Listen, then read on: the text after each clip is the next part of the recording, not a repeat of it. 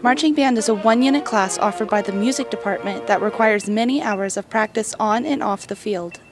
Some students, like cymbals player Ivan Reyes, balance school and work on top of band practice. I just, like when I don't have class, like I would make time to do homework. Okay. And then time to practice for like the show for SEC. So I just make time for that.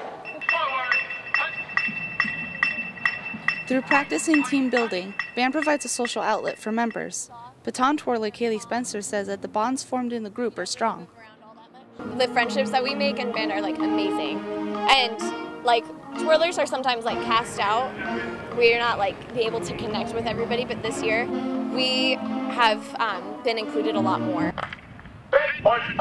Administrative assistant for the band, Cindy McGuire, says this is a program that allows members to take the leadership skills they've learned and apply it to their different majors. Because only 50% of the band is actually musicians.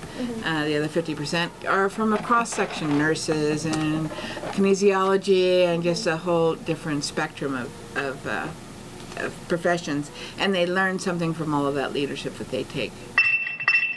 Those who attend a Fresno State football game can cheer on more than just their team. The Bulldog Marching Band is also there to share the spotlight. Andrea Guyton, the collegian at Fresno State.